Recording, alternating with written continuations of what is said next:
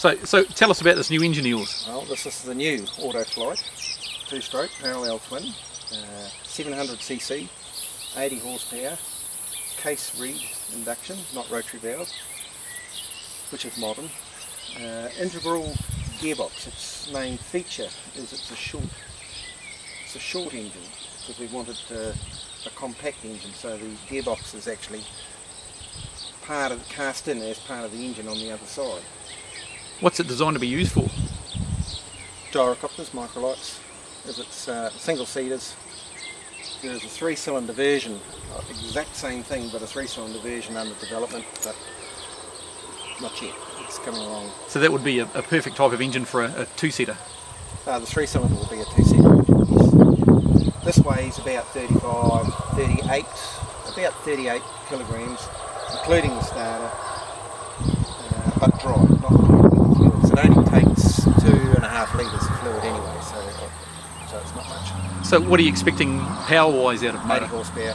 80? 80 horsepower. It's 7,000 revs. How does that compare to a Subaru or one of the other microlight type motors? Well, it's kind of doesn't really, because the selling feature of this, or the feature of this, is 38 kilograms versus 95 kilograms for, say, a minimum Subaru weight, minimum, and that includes the gearbox and everything. So its power to weight is outrageous. And how does this compare to other two-stroke motors on the market?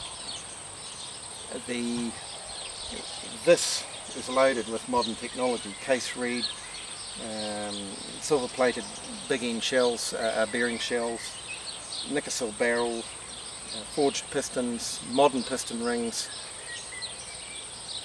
Everything perhaps a modern, everything perhaps other two-strokes aren't. It's just all it is. It's nothing special, magic. All it is modern two-stroke technology loaded into an aviation engine. Modern 250cc two-stroke motorcycles are bulletproof, absolutely reliable. Now we've got the same materials, same thing for an aviation engine.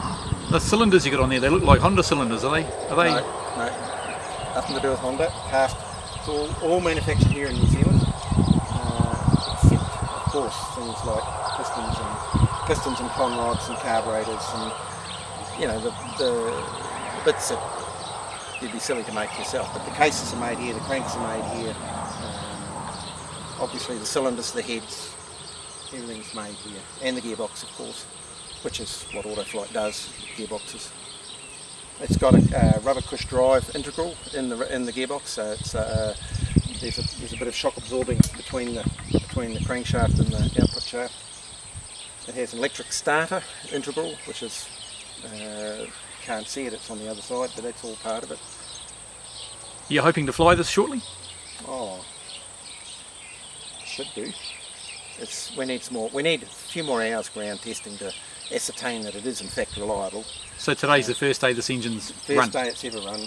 It will probably come apart in the next couple of days for test to see that everything's well, and if it comes out well, if it appears to be good inside, it'll be back together again, more ground running, and then we'll fly it.